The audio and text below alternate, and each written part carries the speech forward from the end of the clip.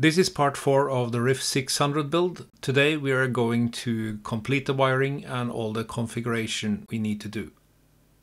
We'll start out with the power supplies, and I'm using 3 different power supplies in this build.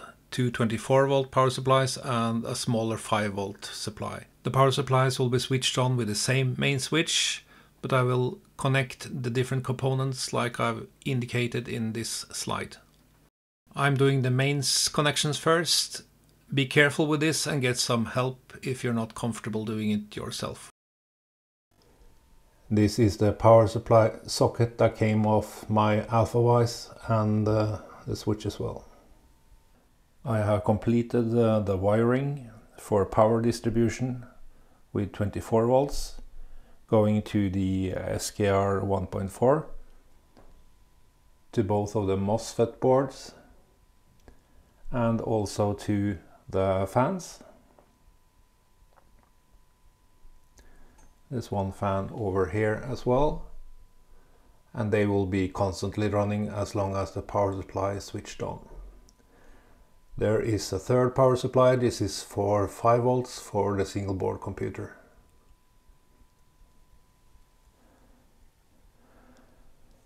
I have connected the controller signals for the MOSFET boards from the SKR 1.4, and I'm using green and blue, just like resistor color codes, with the green being the lowest number, 5 in the resistor, and blue is 6, but just to keep the right order. And I have connected these to the controller boards, with the green one for heatbed 1 and the blue one for heatbed 2.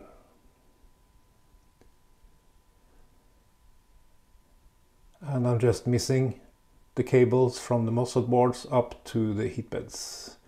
You could, if you like, use a different voltage for the heatbeds, as they are totally isolated from the rest of the build. The controller card on the red board, that is the SKR 1.4. I'm going to use that for Z, but it's missing some stepper drivers, and they are in this interesting packaging. And this is what it looks like with the stepper drivers and the heat sinks in place.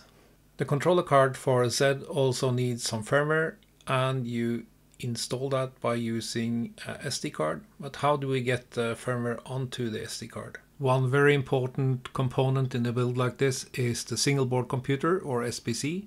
I'm using the Radxa Rock 3C. I find this to be a very good board. It's inexpensive and easy to get hold of. Affiliate links in the description. My first ever, by the way. A good single board computer without any software doesn't do much good, and I'm relying heavily on Klipper in this build. One very nice feature in Klipper is that it supports several MCUs, and I'm going to use 2 MCUs in the build, one for Z and one for XY, and I'm using inexpensive controller boards. You can use almost anything that supports Klipper. As you can see, these 2 cheap boards, that's enough for all I need in this build. To get the single board computer up and running, we need an image, and I've found the minimal one. This is 322 megs, so not the one with every desktop feature and unnecessary code. I will then use the SD card, a 32 gig SD card, and use the Balena etcher. This takes a long time. I'm going to speed this up a little bit. With that done, we insert the SD card and reboot the single board computer, and we can log in via PuTTY or some other terminal. I'm using Radxa as username and Radxa as password. That's the default on this board. To install Klipper, I'll use this support script. This is very, very good, and the documentation is in detail. You can just copy and paste into the terminal to get this done. I'm simply following this guide step by step, and it will take some time to get all the dependencies and all the files you need. Eventually you will get to a main menu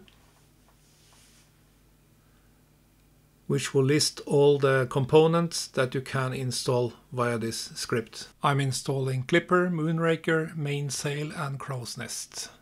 After you reboot and try to connect to the web interface of the printer, you'll get this error message. Klipper can't find our controller cards yet, we'll fix that later. But we can do a few other things, like for instance setting a name for this printer. I'm calling it the RIFF 600. We can also check on the machine settings and having a look at the update manager and see what we are missing. Wow, 103 packages missing, and that is all because I made a mistake. When I installed the card, I should have updated the image. The image was quite old. We'll then have to upgrade from here, and this is going to take a very long time, so I'm just going to edit this out. We'll check this again, and everything is now okay. We will now compile the firmware for the controller cards, and we start by doing this sudo apt install make, and again I need the password. I can then do make menu config, and I will get this menu. In here I have to choose the type of processor I'm using. In this case is the Raspberry Pi 2040. I then select quit, and in this case I already stored this information.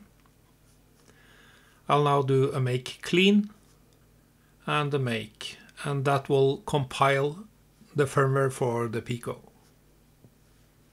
You now have a file called clipper.uf2 in the out directory. You can copy that onto your Pico.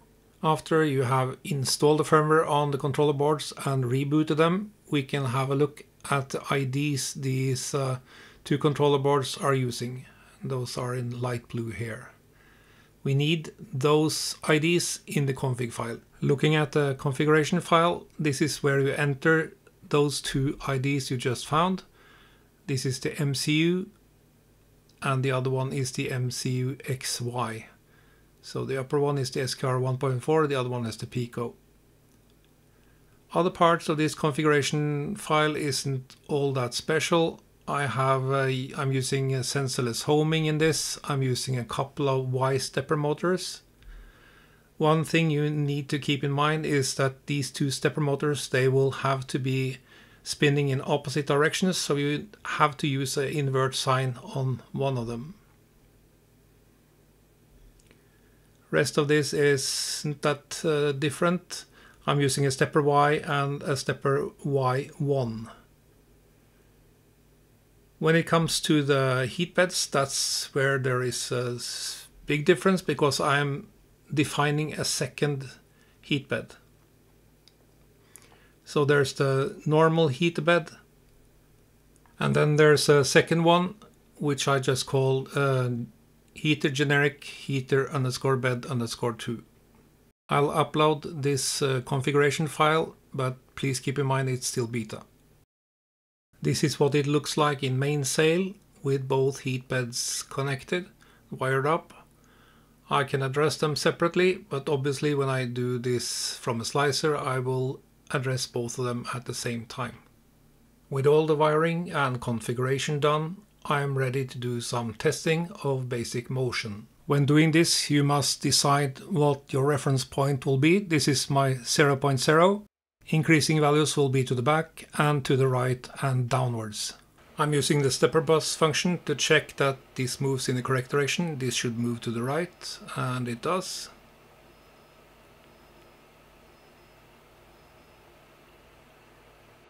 I'll do the Y motor, one of them. They are independent, and this one is also correct. It moves to the back. And this is the other side. That one also moves to the back.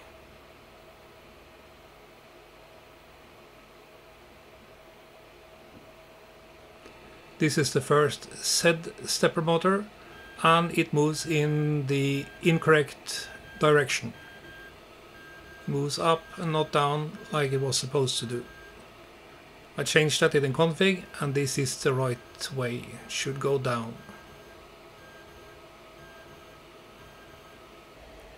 This is what's called a Z1. The first one was a Z, this is a Z1. I'm keeping to the Warren 2.4 naming. This is Z2. This is also correct. I should really cut down those lead screws, they are a bit too long. And this is the Z3, also correct. So that's all good. Some of these base plates are a bit rough, I'm probably going to reprint them. Just like in my other builds, I'm going to use a D-sub to the tool head. And I've been doing this many times now, so I'm not going to reshoot all that, but I will like you to watch the Voronezh 2 or maybe the Lemon Breeze video to see the last part of a build like this. I'm not going to do another video about that. Hopefully you found this build series entertaining or maybe even inspiring. I might publish some more files for this build, but it's probably going to be just the case for the Pico and some other details. Wishing you all the best, and maybe I'll see you again in the future. Bye for now.